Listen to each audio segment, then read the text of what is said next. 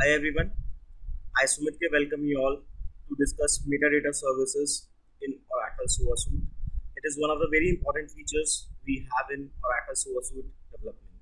So let's understand this. MDS stands for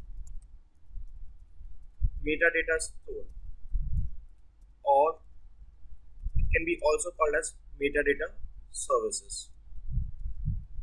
So what exactly is this? It is a central repository. It is a central repository which is used to store shared artifacts which can be shared among multiple services. So you know one thing well, when you work in Oracle Server Suite development, you end up creating a lot of web services. Okay, because Oracle Server Suite development is about creating the different web services like REST-based web services or SOAP-based web services. Now when we do that, to create these web services, we need some artifacts like XSDs are required, like wsdl files are required to create these artifacts. So now let's assume a scenario where I'm working on a project where I need to create more than 100 web services. So each web service will have its corresponding wsdl file as well. So we come up across many scenarios. Okay, in many situations we might need to use same wsdl file in multiple services. So if we do not use the concept of MDS, what do is we refer the same file again and again. Okay, so let's say I am working on 100 services, so I would need 100 wsdl files to basically develop those web services. Now there might be scenarios where out of those 100 wsdl files, 30 to 40 wsdl files may be repetitive files. So let's say I'm developing service A, service B, service C. So it might be the case that the same wsdl file is being referred in the service A and B. But since I'm not using the concept of MDS, I'm ending up doing the redundancy. The same file is being repetitively used, which is not recommendation. IT industry never recommends the duplicacy of the code, redundancy of the code. So that's why Oracle Server Suite architecture has a solution called as MDS. So what do we do in this MDS is, here we can dump all the shared artifacts. So that's what I've given the definition. It is a central repository. Okay, first of all, it is restricted to Oracle Server Suite only, where you can dump all the shared artifacts that are required to be shared among multiple services. So let's say I find a situation where same wsdl file will be used in the service A and B. So what I would do is I will dump that wsdl file into the MDS, and whenever I need that wsdl file, instead of maintaining the local copy, I would refer that file from the MDS. Okay, so we would not have the local copy. So let's say there is a file which is being used at 50 different places.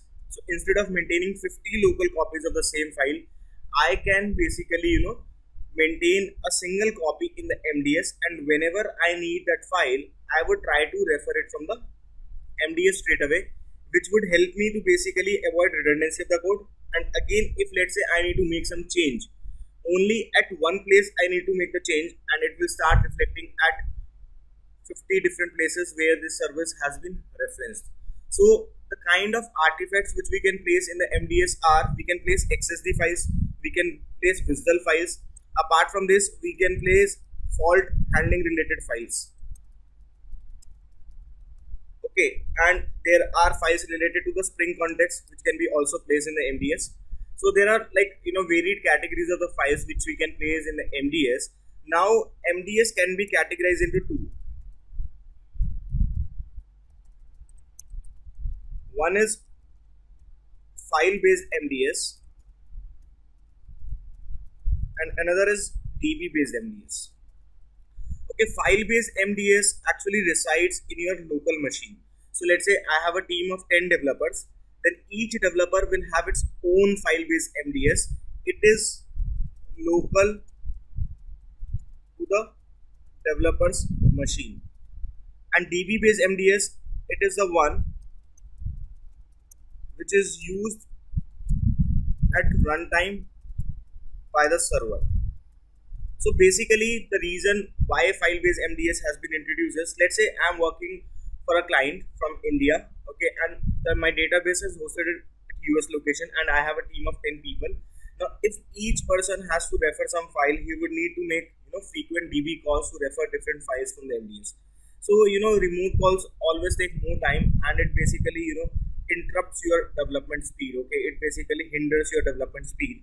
So Oracle gives a solution that what does it say is you take a replica of DB based MDS and maintain a file based MDS which is local to the developer's machine. So at the time of development, developer can refer the files from the file based MDS, which would ideally be the replica of the DB based MDS, and at the time of deployment, okay, when the deployment is done on the server, the same files will be looked up into the DB based MDS.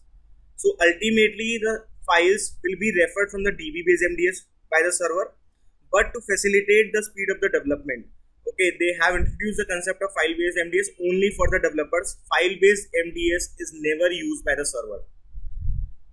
Developers can also use the DB based MDS, but the only reason it is not recommended is because the call to the remote database might take some time. Okay, so it might hinder your speed of the development. That's the only reason why it is recommended for the developers to use file based MDS instead of DB based MDS.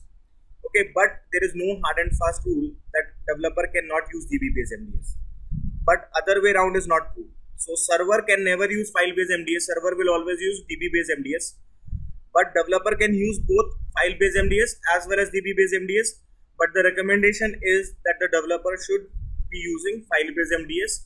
I hope you understood the concept of MDS. Please stay tuned. We are coming up with more short videos on Oracle SOA Suite different features. Also, you can visit our portal K21Academy/SOA Dev02 to know the details about the core structure of the SOA development. We discuss in more detail about the MDS in our SOA training.